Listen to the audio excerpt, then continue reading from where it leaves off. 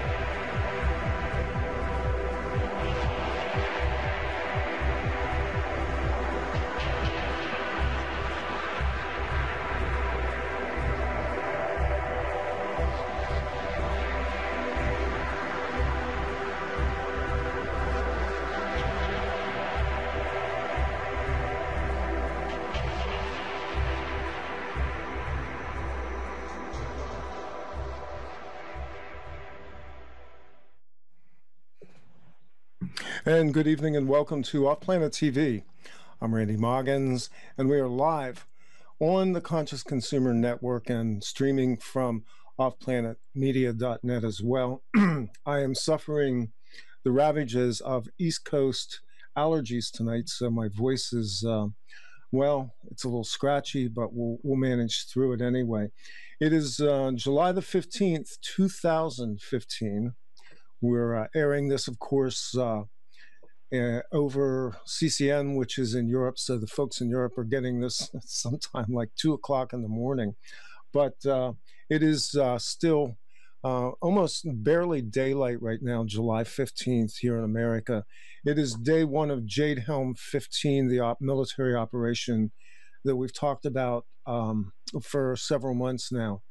And as we go to air tonight, I have witnessed photographs taken by some travelers whom I know that indicate that Jade Helm is in fact in effect here on the East Coast. I have photos which I was not able to get so that I could show them to you, but we are seeing highway diversions here on the East Coast, specifically in West Virginia.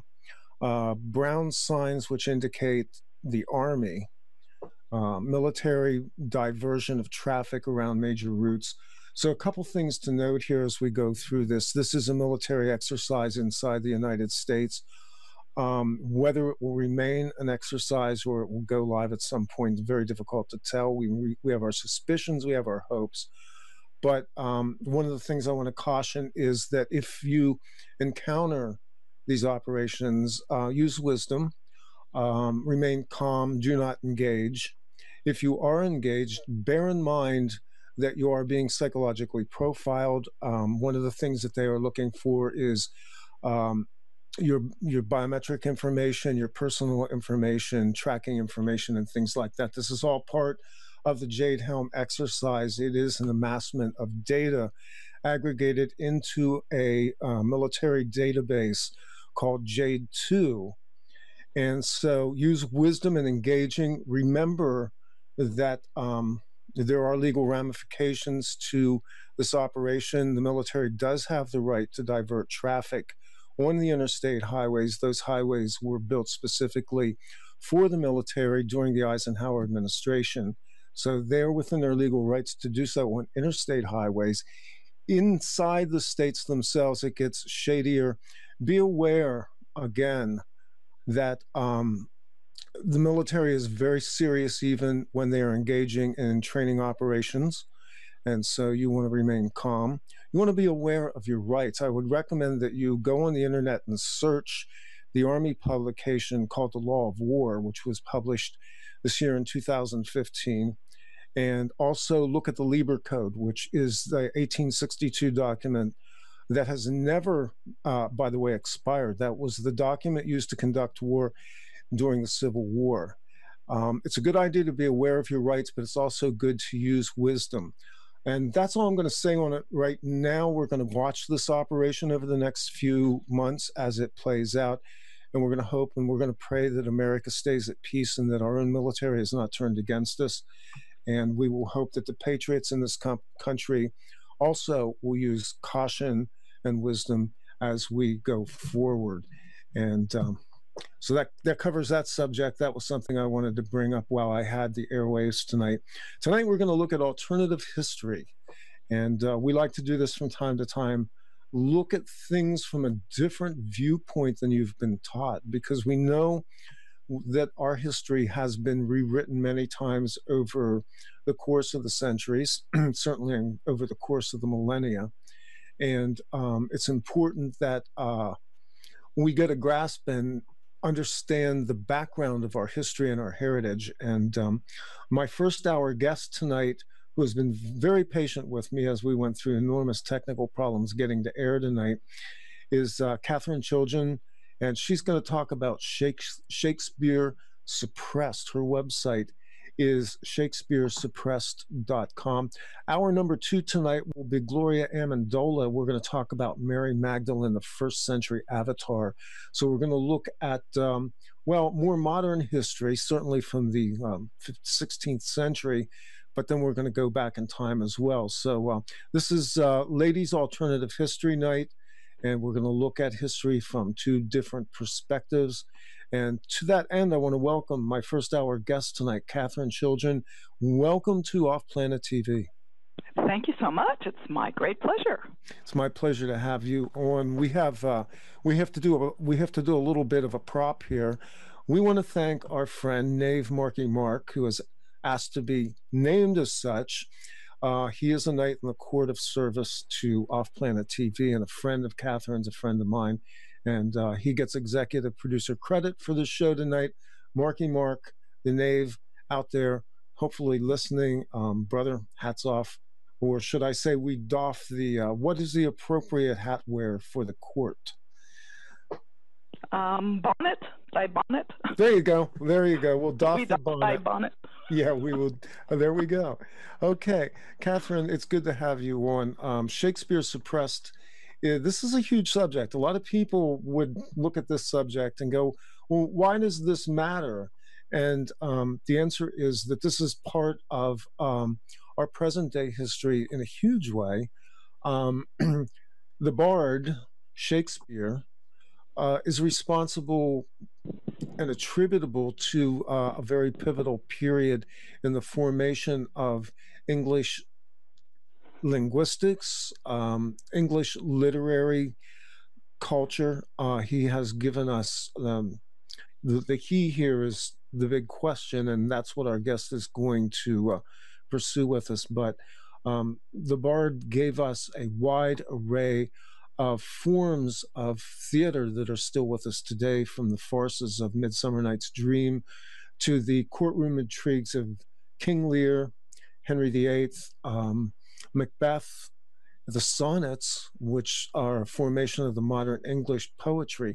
This is a pivotal form of literature that has great bearing on our own culture today. And so it matters tremendously who this man was and how this huge piece of literary history was formed. Katherine, tell us a little bit about yourself. Tell us how you came to be interested in Shakespeare and how you came to go into the work of writing this book, Shakespeare Suppressed. Well, first, thank you for that wonderful introduction. I almost had a tear in my eye when you were telling me how important Shakespeare is, because a lot of people don't know that, how he was one of the greatest intellects who ever lived, and that we're speaking his language today, then we don't even know it. Like I had explained before, he invented about 2,000 words and many, many well-known phrases that we say, and we don't know they came from Shakespeare originally. So by you highlighting his importance was very dear to me. Thank you. How I got into it, I saw a debate on television between a Shakespeare professor from an Ivy League college. He was debating a man who was saying that Shakespeare, the man that we all believe wrote the works, he was born in Stratford on Avon in 1564. He was saying that he is not the real Shakespeare, that Shakespeare was really someone's pen name, and for the Earl of Oxford, who was a famous courtier during the period. And although I was a history major at U.C.L.A., I knew nothing of this topic, so I came into it fresh. So I'm pretty unbiased watching. And the Shakespeare professor from, a top college, he could not defend himself. He could not give us reasons why it was like a fact that the man from Stratford was the great author. Mm-hmm. So, and then the other man, the man who was saying it was really someone's pen name for a nobleman, he kept making fact after fact after fact, making perfect sense. And the professor would come back at this other debater and say, oh, well, that's a nice mystery story, or, it's a good literary story, detective story, or, you're crazy, that type of response. He was not coming back with facts on his own. I thought, no, gee, there seems to be discrepancy here. And so the gentleman who was promoting the Earl of Oxford, he had just written a book called The Mysterious William Shakespeare. Mm-hmm. So I got the book out and I read it, and I was just totally convinced. And when I saw how few people there are really who are active in this movement, I decided to join in and do what I can. And that started, I've been into it now for close to 30 years. This mystery, which seems to abide with us, has created a firestorm of controversy over the years. I remember encountering this probably back maybe about 10 years ago, the concept that perhaps Shakespeare was Francis Bacon, for instance.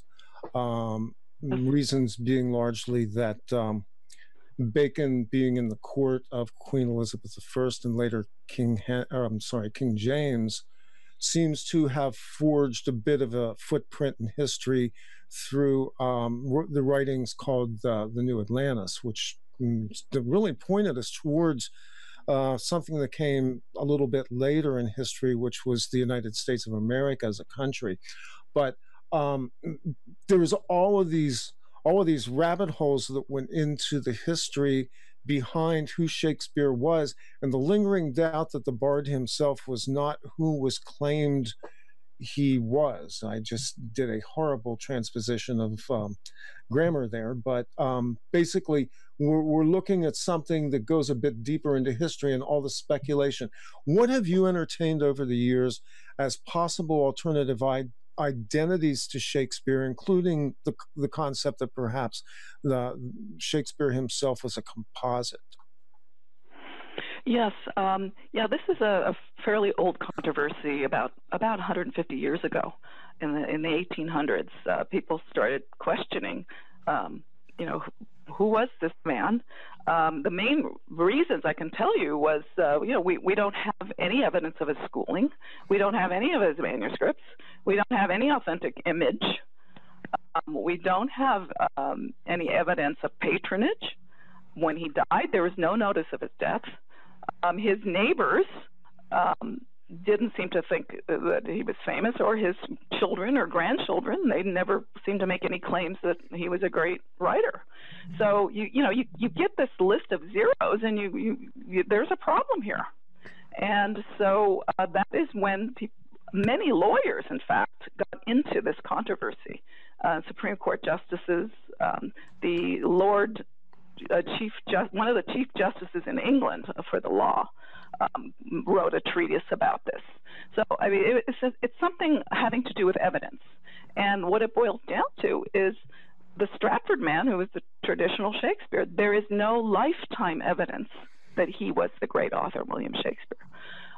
There is only posthumous evidence, just evidence of, and even that is very light.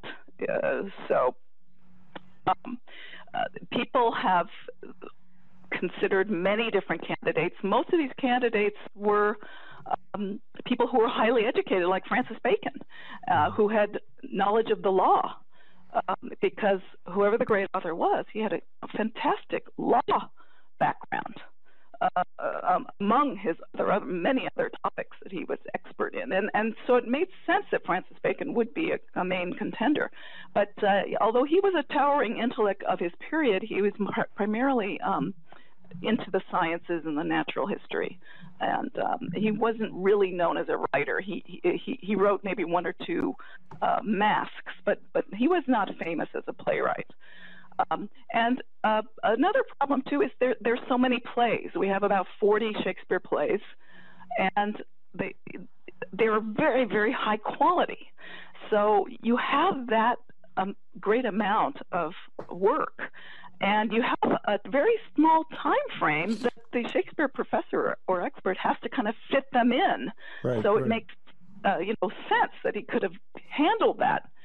And so I think that has given rise to the idea that maybe multiple writers, maybe there was a school of writers. And I don't really buy that. I think there is a very common thread, a certain voice. And if we remove the constraints of the Stratford man's supposed time where he composed, like approximately 20-year period, if we list those constraints out and say, look, maybe he wrote much earlier than we thought, then that's when you can start to see a logical progression of when the plays were written. But the professor doesn't want to do that because it would kick the Stratford man out of contention, you see? So no, you're want to referring keep the status quo. You're referring to the Stratford man. It almost sounds like an archaeological term right now, and I understand it does very much. And what's interesting about that is that there is this veil around it.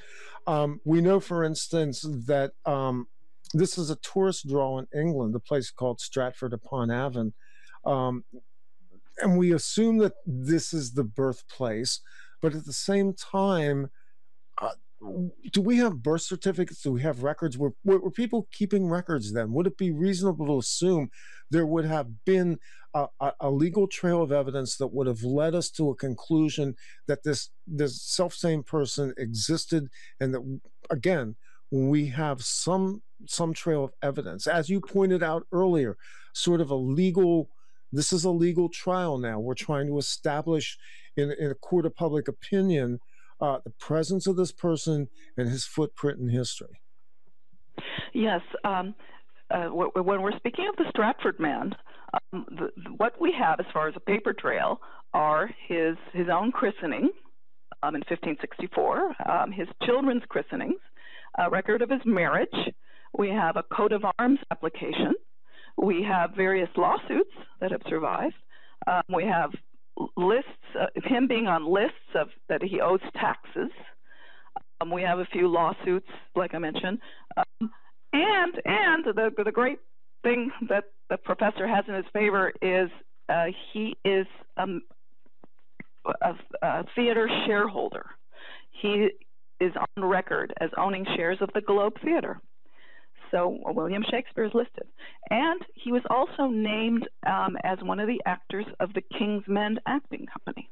So during his lifetime, those are the only two things that we have that are related to the theater. But during his lifetime, we don't have any letters. We don't have any manuscripts in his handwriting. We don't have anything. It's blank.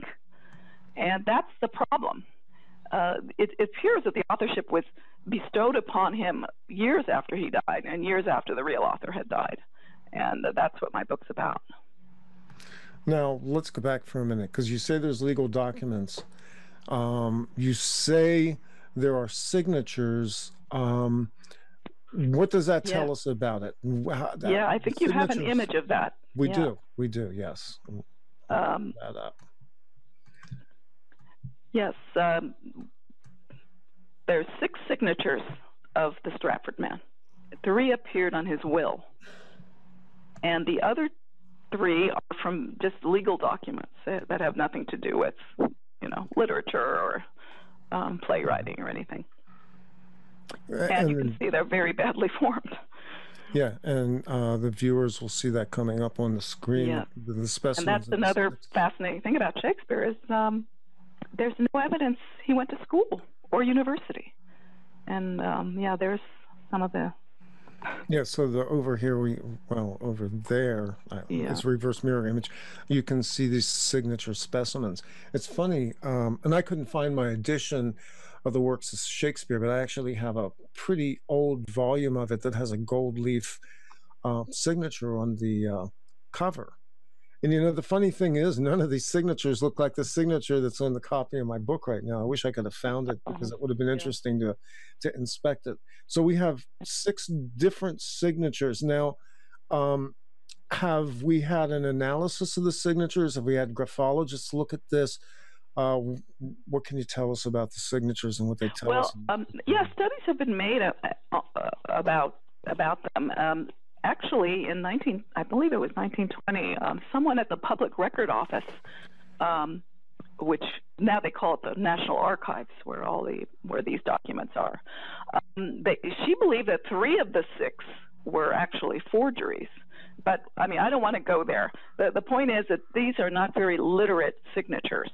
If you look at signatures of other well-known writers of the period and just regular people, they had elaborate, beautiful handwriting. But this is really somebody who had a hard time holding a pen. It's very shaky, you could see. And also the spellings are different. So he presumably didn't even know how to spell his own name. That's another interesting thing is the name is spelled all sorts of different ways in referencing to the Stratford man in various legal documents and things. It's always pronounced with a short A, like Shakespeare, S-H-A-C-K, Shakespeare, or S-H-A-X-P-E-R, Shakespeare.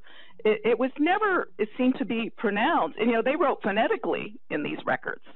It was never pronounced or spelled as we know it, Shakespeare. There may have been 1 or 2 instances where it was actually spelled as we know it, but the majority of those references emphasize a short A. And if you look at the majority of the printed references to the great author, it's always Shakespeare, S-H-A-K-E, Spear, S-P-E-A-R-E. But another interesting fact, if you can bring up the Hamlet title page, you can find that one. Yep, that's on screen now. But again, when you're looking at the image on the, as you're monitoring this, you're in delay. So just remember that it's actually on the screen now. Yeah. So this Hamlet title page shows you how the name was spelled. Yeah, I don't know if you can zoom in on the Shakespeare part, but there is a hyphen between shake and spear in the name. And that was, in about half of the time the name appeared in print, it had a hyphen between it. This was emphasizing shake and spear, like spear shaking. And they didn't have double names like Mr. Smith Brown. They didn't have those type of compound names like today they do. So there would be no reason to have a hyphen in there unless we were showing a description. And a lot of character names were like made up names like that. So it's kind of an indication right off the bat that this is a pen name, someone's pen name. So this is also an indication that the printers believed the name was a pen name. That's very interesting. So, and a spear shaker, spear shaking was a common expression during that period. What did that mean? Yeah, it had to do with martial, like being in battle, like you're shaking your spear so and you're threatening them, or it could be like you're holding your spear up in victory and you're shaking it, yeah. or it could be a jouster, which was a sport that was revived during Shakespeare's time, where these long spears was the main weapon that jousters would use. So a spear shaker could be a jouster as well. So let's go through what other evidence do we have that casts doubt upon the singular identity of the bard so far, or the man from Stratford? Well, as I mentioned, there's nothing in his lifetime record that shows he was educated or that he was involved in literature at all. We just have those two references that he was involved in, probably in the financial side of the theater as a theater shareholder, and also possibly as an actor. So he was listed as an actor. So I don't take that away from him. But writing and being, acting and being a shareholder does not mean you're a writer.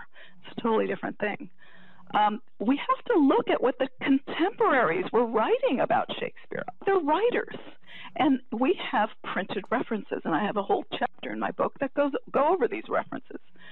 And they, in essence, said that Shakespeare was someone who was writing anonymously or with a pen name, that he was well known to university students, that he was a man of high rank, that he was a generous patron, that he was writing as a hobby, as a pastime, not a profession. And a few of them said that by praising him would stain his name. So you add up what contemporaries were actually writing in print about Shakespeare. Of course, I have to qualify myself and say that they were not totally direct. They used classical allusions to make their point. And if you were a literate person, at a university level, you would catch these allusions and you would know what was being conveyed. And the whole idea that these allusions were indirect indicates that there was something secret about Shakespeare, that they were all adhering to this need for secrecy. One of the points that you seem to make is that, in fact, the Stratford man was illiterate. What's behind that? He was. That's what he appears to have been. With no evidence of letters in his handwriting, no evidence he went to school.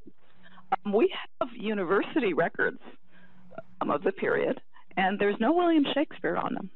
And we have the background education for many of the writers during this period, and Shakespeare is almost blank, So, when you have a man who was proficient in the law, foreign languages like ancient Greek, French, Italian, botany, you can just go on and on. These are things that are not taught at the grade school level, which is what the Shakespeare professor will tell you. He will say that the Stratford man did go to grade school, which is possible, but he did not go to higher education for sure. Where did he obtain this incredible amount of knowledge that Shakespeare had?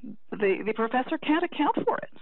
He'll just say, oh, he picked up French, he was in a tavern, and he picked it up listening to the Travelers. That type of thing. They don't have anything at all to support the Stratford man's case for the authorship, especially for his knowledge. And we're dealing with a body of literature here which in its time was international, or it's certainly European in flavor.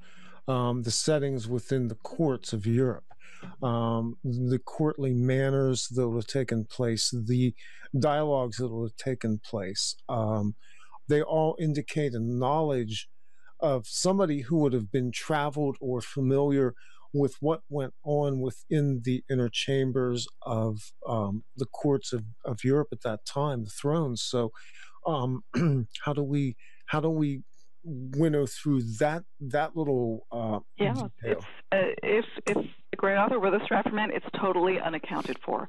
How did he get access? We don't know. Another interesting thing is that his courtly language, the way kings would speak, it was correct. There is nothing artificial about it. He was there. He knew about the back workings. Look in Hamlet, what was going on, politically. He knew about these type of things. How, unless you have exposure to it, how are you going to be able to write about it, with full knowledge? For example, the great author knew details in Italy. I mentioned this to the knave, Mark. The very opening of Romeo and Juliet is a description of the western gates of Verona, and sycamore trees are described. Well, this is a very minor detail that has nothing to do with the Romeo and Juliet story. But if you go today to the western gates in Verona, you will see sycamore trees. And the plays are filled with references like that, Italian references that people in Italy have compiled, and a great book by Richard Rowe details these. He had to have gone to Europe to know this knowledge. But there's, you needed a passport to leave. There's no evidence that Stratford man left England. And, I mean, there's so many examples like this that are unexplainable. Now, if the great author were a nobleman, of course he would know what the language of the court was. If the great author was a nobleman, he would have had access to tutors and a university education. He could have taken the grand tour of Europe and would have had the money to do so. Right now we're describing the Earl of Oxford. He did all these things. Let's talk a little bit about your candidate here. You're saying it's the Earl of Oxford. What give us a little bit of background on him and why you think he fits the profile. Well, just as I mentioned, I mean, first of all, he had special tutors very young, and then he went directly to Cambridge. He was 8 years old, and then he graduated there, and then he went straight to Oxford, and he got a master's. When he was done at Oxford, at about age 16, he went to law school for a couple years, and then when he was 21, he married the Queen Elizabeth. This is the monarch of the time. Her top minister, Lord Burleigh. He married her daughter. So he certainly had exposure to the highest levels of government just in his marriage alone. Then a few years later, he took a grand tour of Europe.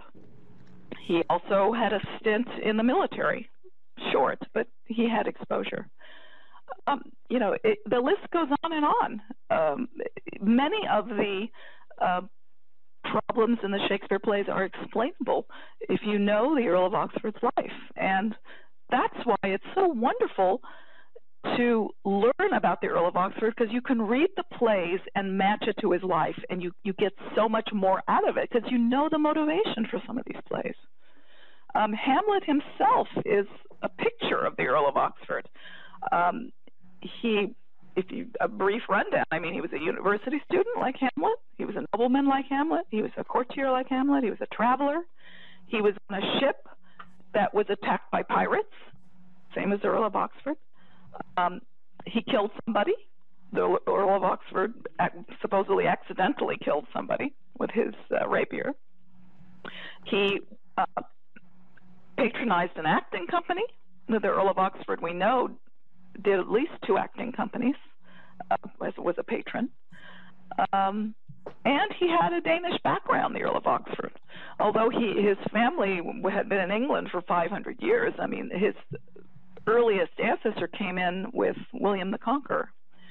So, I mean, these are just a few things. But the most important thing of all is the Earl of Oxford was known to be a playwright. He was named as best in comedy.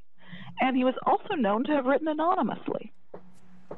And none of the plays that he wrote have his name on it. So what were those plays? So, yeah, he had an incredible life. Do we just know him as the Earl of Oxford? Do we have, first and last name? Yeah, his name, Edward de Vere. Okay. The 17th Earl of Oxford. And can you line up the timelines with the Earl's his lifetime with the Shakespearean writings, the history of what we believe is a time when the Bard would have written? Yes, that's a point that they always try, and the Shakespeare experts try and put us down when they say, oh, well, the Earl of Oxford died in 1604, therefore, the plays were written several after that. That is totally not true. There is absolutely no evidence of when any of the plays were performed. If you look at any dating of a Shakespeare play in an Orthodox book, there'll be a question mark after it. They do not know. And in the appendix of my book, Shakespeare Suppressed, I make a list of 93 allusions to phrases or unusual word clusters that appear in other people's works. And, the dating goes as early as 1562, which is about 30 years earlier than what the professor believes is when the great author was writing. So the dating is totally off. And his trying to fit 40 wonderful plays in maybe a 22-year period or so is just, it's not logical. Yeah, that's prolific. And yes, that's actually beyond human prolific. Yes, like for example, Christopher Marlowe, he wrote about 7 plays in about a 7-year period. So that, again, his dating is not exact, but he only lived to be about 33, I think, 32 or 33. Now, there are some details that indicate Shakespeare's intimate knowledge of certain things within the court, one of which I believe we talked about shows up in the Sonnet 125. Do you want to talk about that a little bit? And what I'll do is I'll throw that up on the screen. Sure, yeah, that's a great one. This is pretty interesting, actually. Yes. Well, the line that I'm going to quote is from Shakespeare's sonnets, and the sonnets of Shakespeare, there's about 154. They were the great author's personal writings, his personal ruminations about things and people who he loved, and his incidences that were important to him. And in one of them, in Sonnet 125, he said this line, "Were it aught to me, I bore the canopy, with my extern the outward honoring." Okay, so what is that referred to? Yes, there you go. That refers, there's only one thing it could refer to. Queen Elizabeth, when she would be out in public events, often would have a canopy over her head as she's moving. Usually she was in a chair or on a chariot or something like that. And 4 people would hold the canopy over her head. They were like 4 poles. And yes, here's a partial. Yeah, unfortunately, the graphics are getting cut off on the screen. Yeah, you can see on the far right, you can see the poles of 2 of them. Yeah. And the people who would have the privilege of holding the canopy over the queen would be some high official or a courtier or a nobleman, pretty much. And here Shakespeare is saying, was it anything to me that I bore the canopy? Like, did it mean anything to me? In essence, is what he's saying.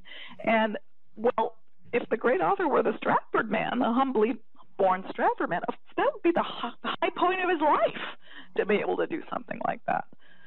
It would be noted, and people would note it. History would have noted it. It is not the profile. He does not fit the profile of the man who would hold the canopy over the queen. And also in the sonnets, the great author tells us he's highly ranked.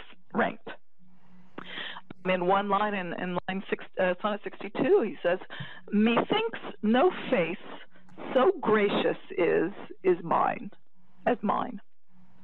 And gracious, thinking his face is gracious. Gracious was a term that Shakespeare used only to describe the nobility or the royalty. So here he's saying that he's describing his own face as gracious,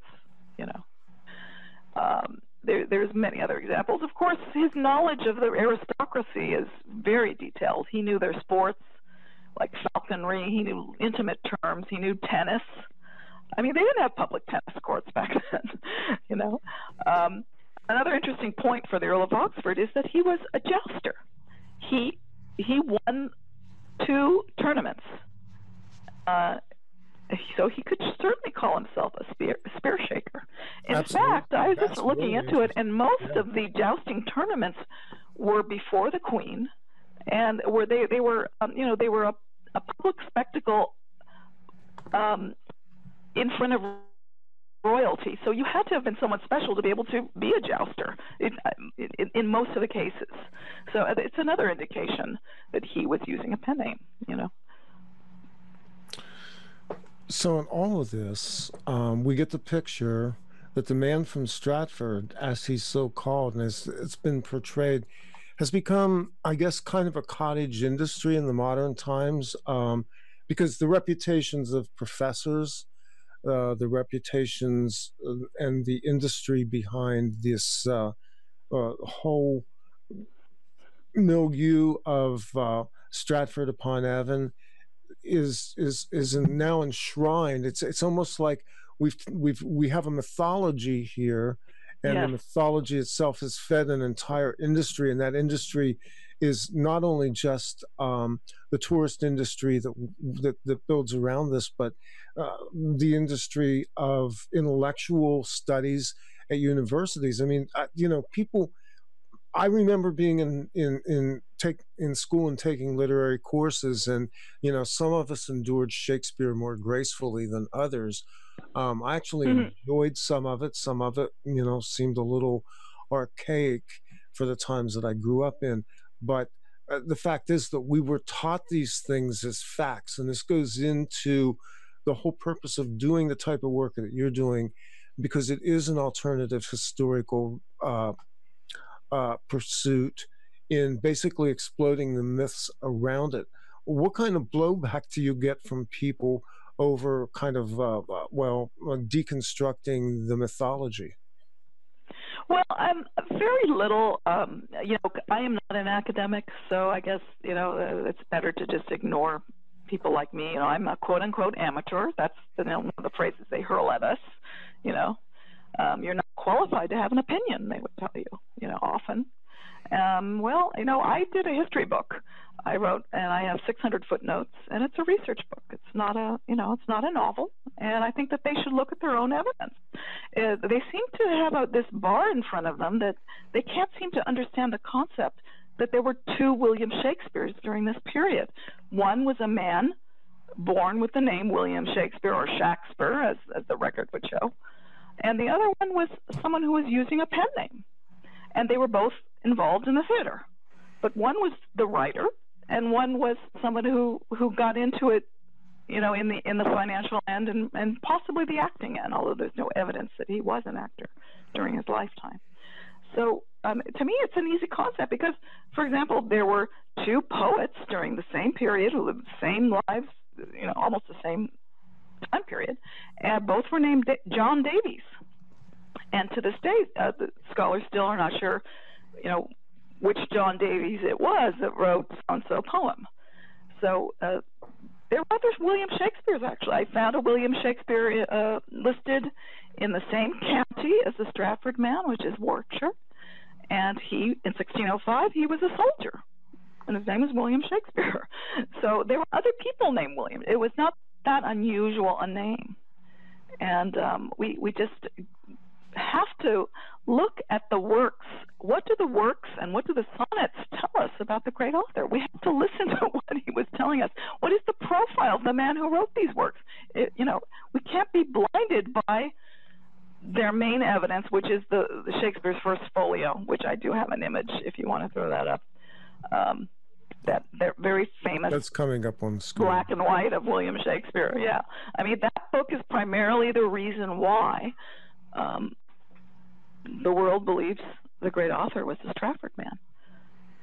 This is the monument. Yes. Yeah, that's. That's inside the folio. Maybe we should get the front page with the image, black and white image of.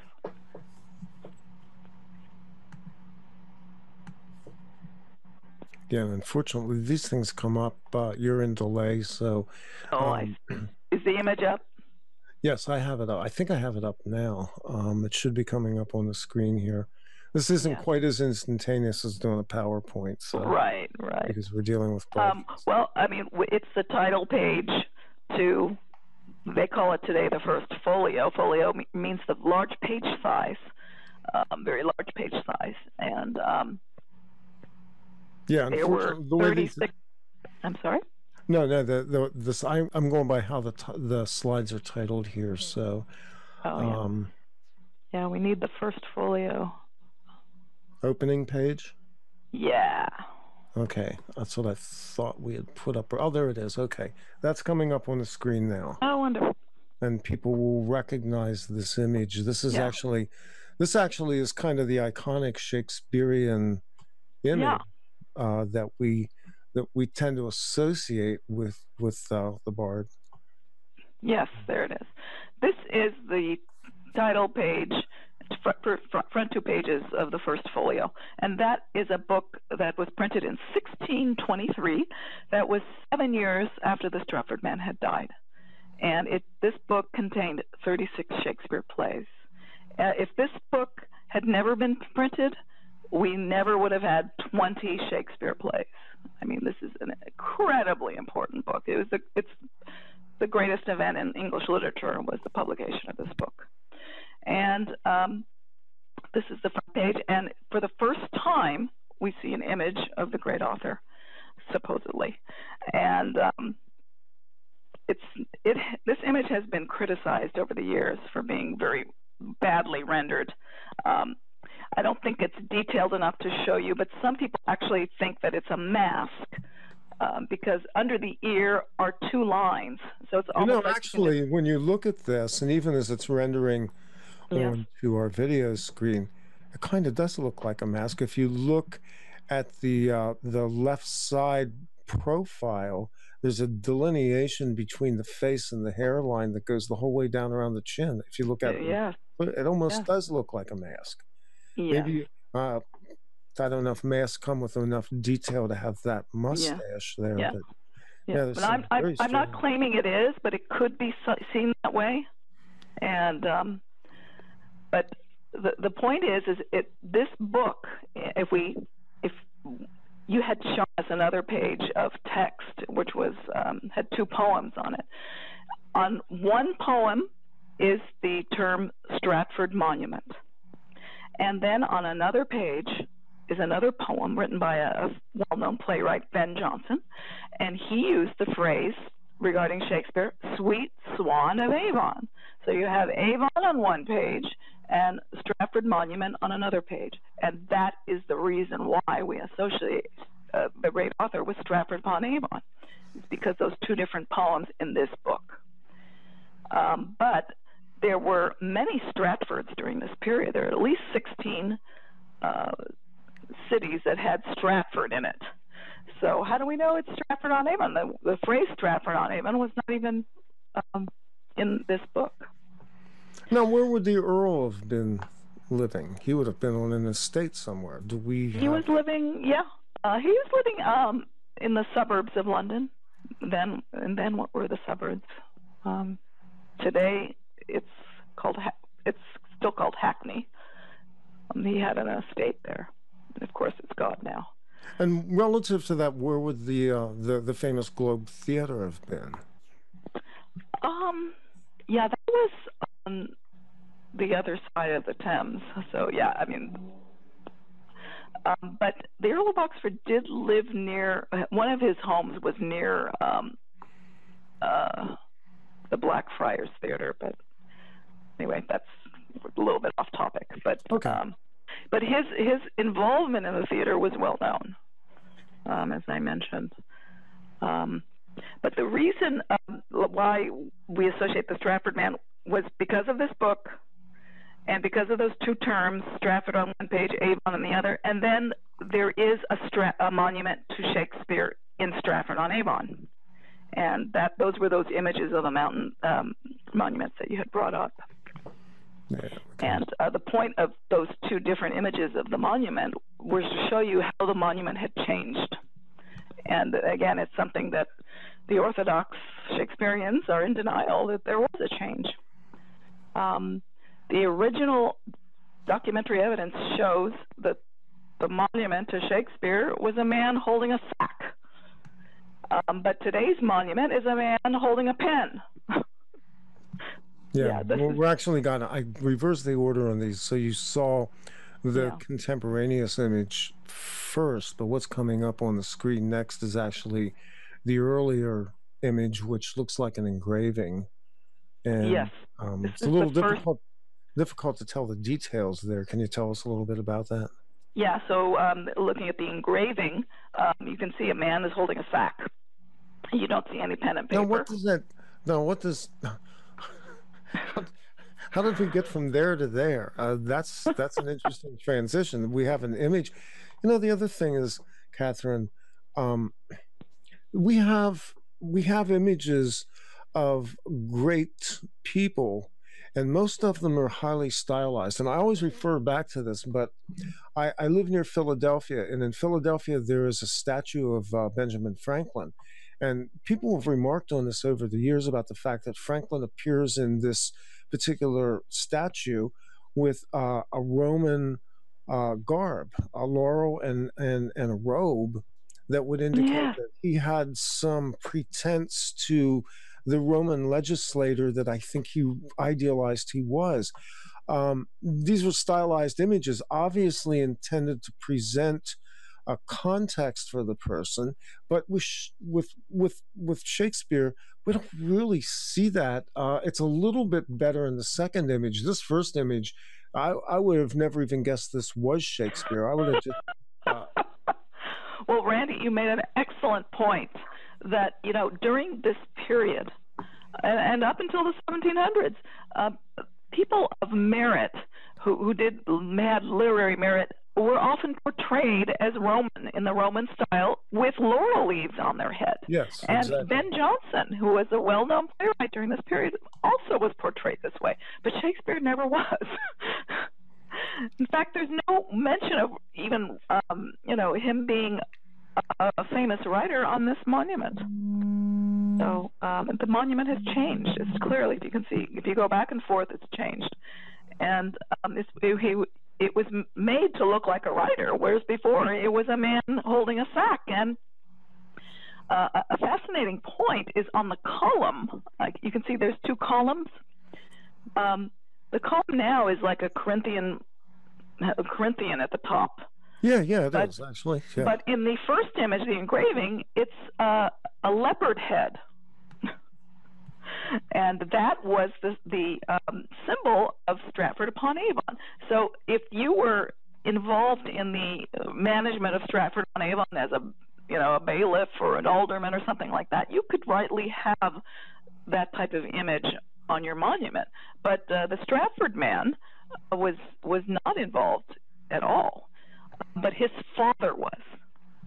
And that's the point. This more than likely is his father's monument that was later changed into the son's monument. So he was basically the son of a farmer.